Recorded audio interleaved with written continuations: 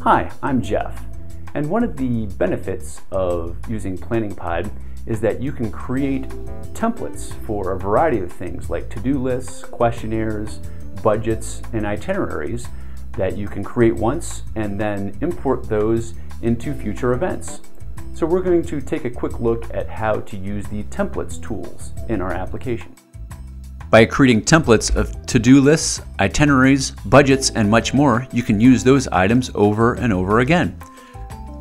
We're going to click on the Templates tab, and that takes us to a page where we can create templates for contracts, proposals, budgets, checklists, event details, itineraries, questionnaires, and to-dos. First, we're going to create a contract template by clicking on that button there, and then typing in a name of this legal contract template. And once I've done this, I'm going to cut and paste my legal language from another document into this text box below. And you can use the formatting tools above this text box to format the text that we just cut and pasted. And I'm just going to bullet a few items right here as an example. And when we're finished, we'll just save this template. And now you can see here that new contract template is right there, and you can always edit or delete this template. And now we're going to import this into a new contract. So we're going to go to the Contracts tab, and we're going to go to the pull-down menu in the top right-hand corner and click on Import Contract Templates. We're going to click in the box here and select the template we just created and hit Save. And now here is that contract that we just imported, and we're going to edit it to change the name of this contract.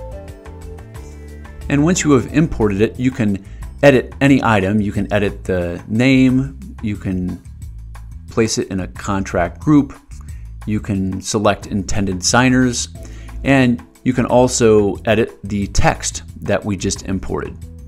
And we'll just do this as an example right here. And after we hit the Save button, we will now see here is that edited contract that we just imported from a template. Now let's return to the templates area to create a proposal template. We're going to click on the proposal templates link here and then click on the Add Proposal Template button. Here we can first create a name for the proposal template, and below that we'll enter in a quick note or message that will be attached to that proposal template. Here is where you can enter introductory text for the proposal. And here is where you can start adding line items to this proposal. We're just going to add one right now for the time being. So we're going to enter in an item name. And then below that, we can enter in a description of this line item, as well as quantity or hours, a unit cost, and if you would like, also a sales tax rate and a markup or discount. And our system will keep track of a subtotal, and you can always add more line items just by clicking on this button here. If you're finished with this, you can click the Save and Done button. However, if you want to add assets like a document or a PDF file, you can click this button right here.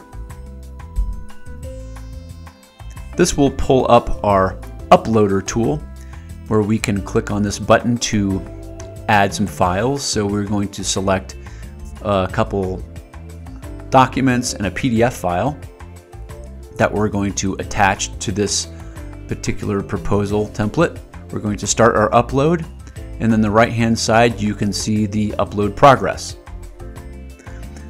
This may take a few moments depending upon the size of your files, but once the upload hits 100% in the bottom right hand corner, we can then click on the red button right here.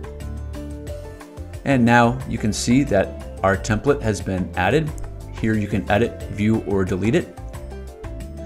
But now we're going to go to the Proposals and Invoices area and actually create a new proposal from this template. So we're going to go to the drop-down menu right here and click on the Import Proposal Template. We're going to click in the blank box, select the template, and then click on Save. And after we hit Save, we can now click on the proposal we just created. And here's the proposal details area with the files that we attached to the proposal. Now let's make a few edits to this. First, we're going to select a client for this particular proposal, and we'll choose an address. And here you can also edit the proposal name. And again, you can, once you've imported a proposal template, you can change any and or all of the items in the proposal itself, as well as changing the line items and adding new line items. And when we're finished, we'll just hit the Save and Done button. And here now is our edited proposal. So now let's take a look at how to create and edit a budget template. We're going to go back to the Templates area and then click on the Budget Templates tab. And we're going to go up to the Add Budget Template button. Here we can add a quick title, and then you can start adding budget items by adding first the title, and then you can add the percentage of how much that particular item would take up in your total budget. So for this particular item, we're going to say that it would take up 7% of the total budget for a particular event. We're going to add in one more item, and we are not going to add a percentage for this particular item. We'll just leave that blank. And then we're going to hit the Save button. And now you can see that new budget template is right here. And again, you can edit or delete it right here. Now let's go to one of our events, and we are going to import this budget template into one of our event budgets. So we're going to click on one of our events here, and then click on the budget tool. And then once we're inside the budget, we're going to go to the drop-down menu right here, and we're going to select Import Budget Template. We're going to select the template we just created and hit Save. And now here are those two items that we created in our template that have been imported into this budget. And we can edit them just by clicking on the pencil icon. And as with all the other templated items in the other sections, we can make as many changes to this now as we wish after it has been imported into this particular event budget. So we're going to select a fixed amount for the negotiated amount here, as well as the actual amount. And then I'm just going to save it. And here's that item that we just made edits to. Now let's take a look at how to create a checklist template. We'll go to the Templates tab, we'll click on the Checklist Templates right here, and then we'll go up to the right-hand corner and click on the Add Checklist Template button. We will add a title to this checklist, and then we can add our first item in this field right here. And to add additional items, we just click on this button.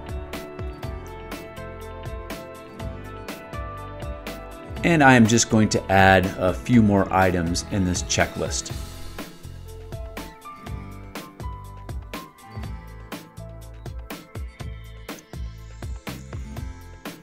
And once I'm done, I'll just hit the Save button. And here's that new checklist template right here. And you can always edit or delete it. But now we're going to go and import this checklist into an event. So we're going to choose our event here, go to the checklist tool here inside the event, and then go to the drop-down menu and select Import Templates. We're going to click in this field, select the template that we just created, and hit Save. And here that new checklist is from a template. And once it's imported, we can always go and edit this information.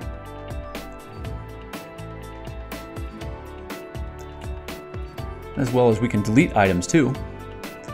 And then once we're done, we'll hit save. And here now is our edited checklist. Now let's look at creating a template for an event detail. We'll go to the templates area again, click on the event detail templates tab. And as you can see, we've already provided you with quite a few event detail templates, but we're going to create a new one. So we'll give this particular template a name. And then in the text box, we are going to add information that will become part of the template that we can import into an event. So I'm just going to add a few items here.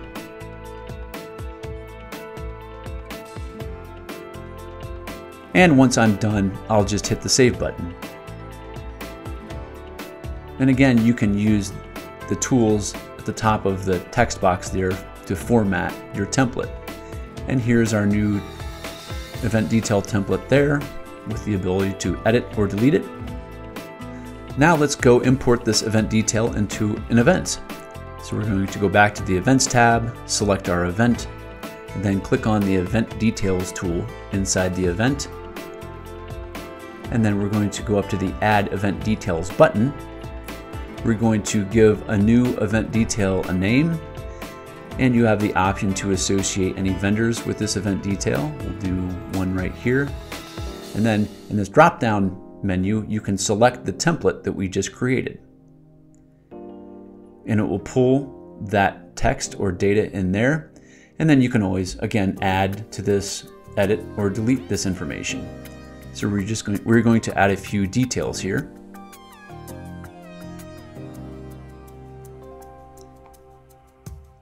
And then once we're done here, we will click on the Save button.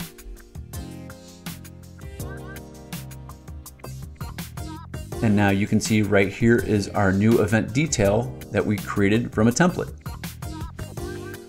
Now let's create a new itinerary template. We are going to click on the Itinerary Templates tab here. And then we'll click on the Add Itinerary Template button. And then we'll add a title, as well as the first itinerary item. And then to add more, we'll just click on that button right there. And we'll add a few more items here. And when you're finished, click the Save button.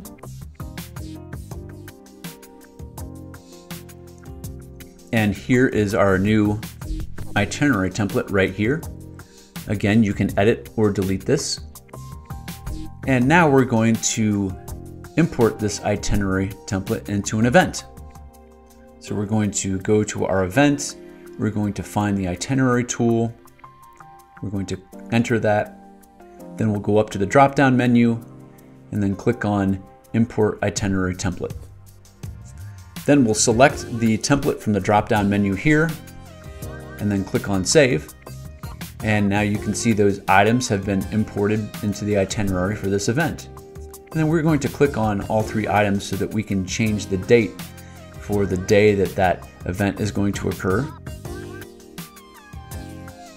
And now we can also individually edit each item and change the start time for this particular item, as well as any of the other details or fields that are here. And when we're done, we'll hit Save. And there's our newly edited itinerary item right there. Now let's create a questionnaire template. So we'll go back to the Templates area, click on the Questionnaire Templates tab, and then click on the button in the top right-hand corner here. And we're going to give this questionnaire a title first. And then we'll add our first question.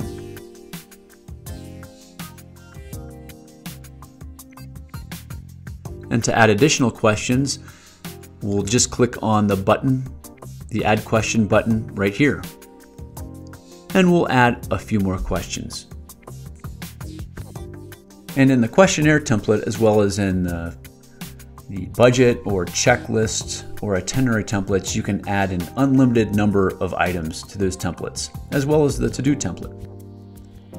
And when we're finished, we'll just click on the Save button. Here's our new questionnaire template with the ability to edit or delete it. Now let's import this questionnaire into an event. So we'll go back to the Events tab, find our event, and then we will click on the Questionnaires tool right here. And then we'll go up to the drop-down menu and select Import Templates. Then we'll click in the blank field here, select our template, click Save. And now here is our new questionnaire here created from our template. And again, you can always go back and edit and delete items from the template. And make changes to questions or delete them. And once we're finished, we'll just hit the Save button. And here's that new questionnaire with the edits we just made. Finally, let's look at how to make a to-do list template. We'll go to the To-Do Templates tab here, and then we'll click on the Add To-Do Template button in the top right-hand corner. And we'll start off again by adding a name to this template.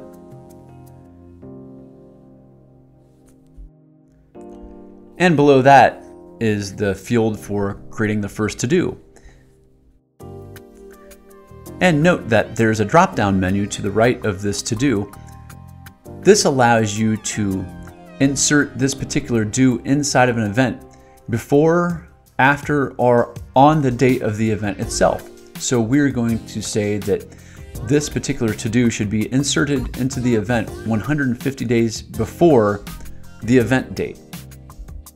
For the second to-do in this list, we will set it so that when it's imported into the event, it will appear 145 days before the event date.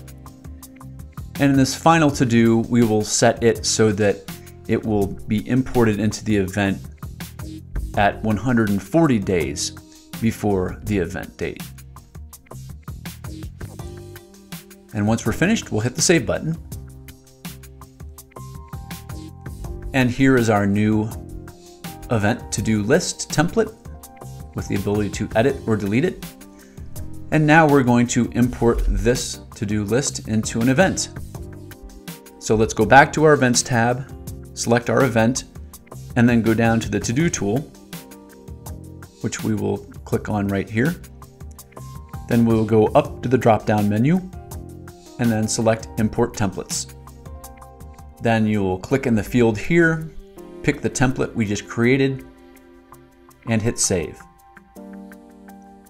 And now here are those three to-dos that have been placed inside the event, and they have been placed inside the event according to the event date.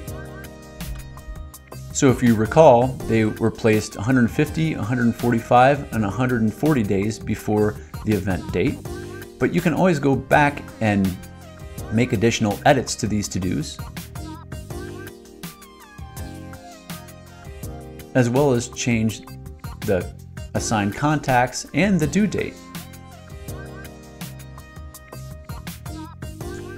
Well, that's a fairly comprehensive overview of how to create templates and import them into the event tools. But if you have any additional questions, please feel free to contact us.